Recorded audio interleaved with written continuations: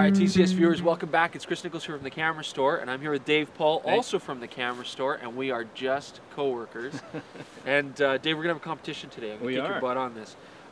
You've got here the brand new Fuji HS20. Now, it's a pretty advanced camera. What's cool about something like this? Cool about something like this, it's very small, massive zoom range to it, very fast frame rate, very simple to use, full program, full manual.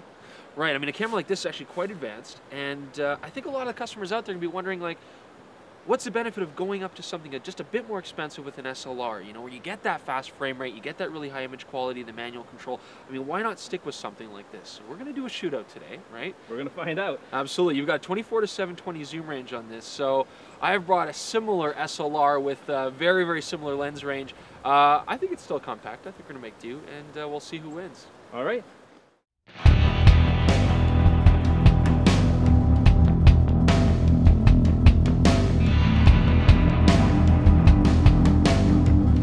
I'm shooting a D700. In order to get the same zoom range as your HS20, I've got the Sigma 300 to 800 5.6, and I have to bring a 24 to 70 2.8 as well.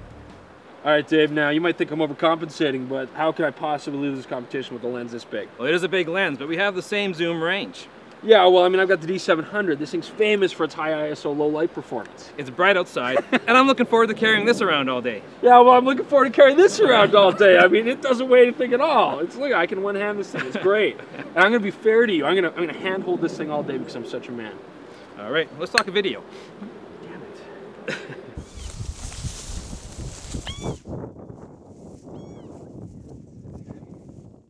All right, Dave, now. We've got a fisherman here just downstream. We're going to shoot the long range of our lens. And I think I got the advantage here, okay? Because I got this 300 800. I'm going to shoot this at 800 on full frame. Now, you've only got 720 on your lens. It's close, but that's not quite there. And I mean, this long range stuff, that's what this kind of gear is made for. So I think I'm going to win this one. It's going to be an interesting comparison. Let's take, let me try my first shot. Okay. I'm going to put this down because it's heavy, though. You go ahead. Good. What, already? Already. Okay. Now, I mean, you know, you've got the stabilization here. I'm just going to hand hold this, but I think I can do it still. Let's see how this goes. It's a little hard to. It's starting to shake a little bit. Yeah, it's a little hard to keep the autofocus point on him here. Oh shoot.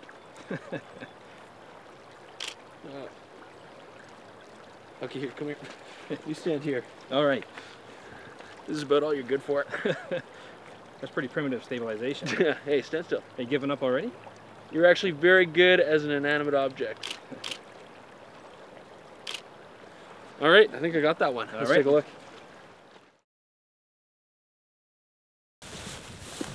Okay, Dave, so we got some osprey up here on the tree, and my camera can shoot 6 frames per second now. The Fuji can go about, what, 7.6 frames per second, they're saying. It certainly can. It's good, but it's a little tougher to shoot action in-flight shots. Okay. I mean, hopefully, my camera should have an advantage here. I mean, it's made for this kind of autofocusing. It's made for this fast action. Hopefully, we'll be able to get a better shot of these birds in focus here in the sky. We'll see how many I get in focus compared to how many you get, okay? All right, let's see how it goes. I mean, this is a pain to hold, but when the D700 can, like, lock onto a subject and then follow it as it moves across the frame, it's actually working very well. Oh, there he goes. Yeah, the autofocus is pretty quick on this. But it's a little tougher to track with an electronic viewfinder for sure. How many are you getting here? I got about 15, 20. What, in focus? I've got about 15, 20 in focus here, I think. Let's hope so. Well, let's take a look, see what you got.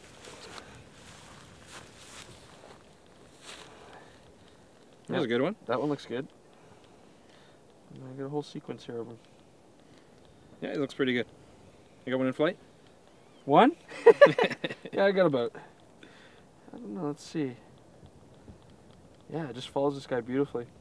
I don't know, 30, 40. I mean, who's counting at this point, right? I beat you solid. All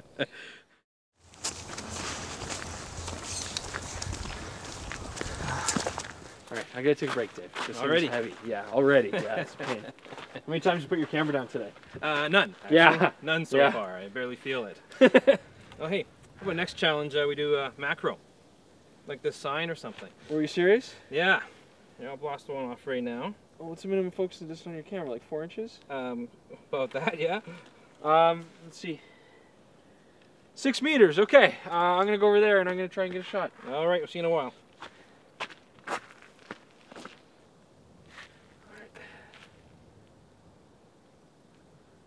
No, not even close.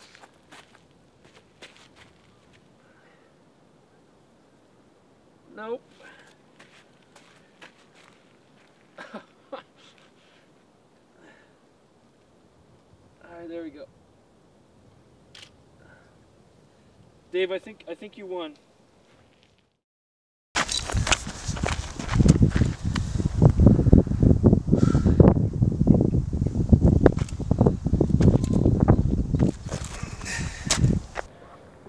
Okay, Dave, so this bridge gives us a really good opportunity to test the 24mm wide angles on our lenses, and I got to give it to the Fuji. You know, it's crazy. You get big zoom range like that, but you still get a 24mm wide angle range. It's fantastic. For a camera like this size, to shoot 24, it's fantastic. Absolutely, it's rare to find. And it's going to really push that background far away, make this bridge look a lot longer than it is. So we'll also take this opportunity to test and see how our cameras handle dynamic range. Now, both cameras are famous for it. Full frame chip, you've got the active D-lighting here. Your Fuji's got that EXR chip. Perfect, all right. Really good dynamic range. So we'll take one without here. Okay. See how it handles the contrast. Okay. And nice and quick to switch over here.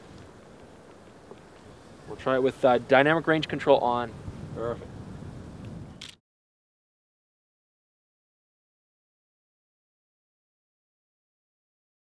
Good. There's some graffiti at the end of this bridge here. Let's take a shot of that. Well, I guess I'm changing lenses. All right. Ready? Nope. Hang on. All right, Chris. We're on this fantastic bridge. I got another challenge for us. Okay. Sweeping panorama. It's a new thing. Yeah, it's a new thing on a lot of new cameras. Now, Fuji's unique that it actually does 360-degree panoramas. So let's go. Okay.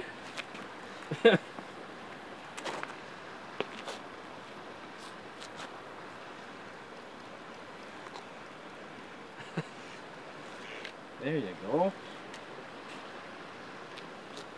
Perfect. It's just going to stitch it all together like that, hey? Stitch it all together. Jeez, look at that. That's fantastic. All right, your turn. Yeah, I can do this. All right. I saved this one for the end of the day. Yeah, let's see. Let's see. Yeah, forget it. No. No. I'm just going to give that one to you.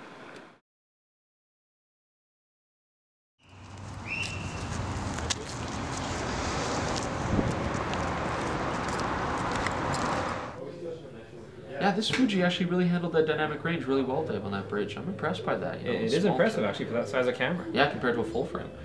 I mean, you know, looking at our competition here, Dave, I would say based on the ridiculous criteria you maybe do, like the sweep panorama and the macro, if we have to go by successful shots, it looks like you won this competition. So yeah, congratulations. Well, it was a pretty ridiculous competition. Yeah, it was pretty. I mean, you know, what we expected happened. I mean, things like a full SLR with a big lens, it can certainly focus a lot faster than a point-and-shoot camera like the Fuji, and it can shoot sports and action much better. I mean, you know, I don't think the point-and-shoots can quite do that kind of stuff well. No, it's a different beast all entirely. Absolutely. And you know, this was pretty ridiculous competition. We're comparing $10,000 plus worth of heavy equipment to a under $500 camera. And much more handleable. Absolutely. Well, you know, that's the thing. I mean, for the viewers at home, if a Fuji camera like this HS20 can really give somebody something they can walk around all day with in a park like we did, much easier to carry. You can do the macros, you can do the long range, you can do the wide angle, and with stuff like dynamic range, being as impressive as that, you're not going to have a problem with landscapes and with quality of shot.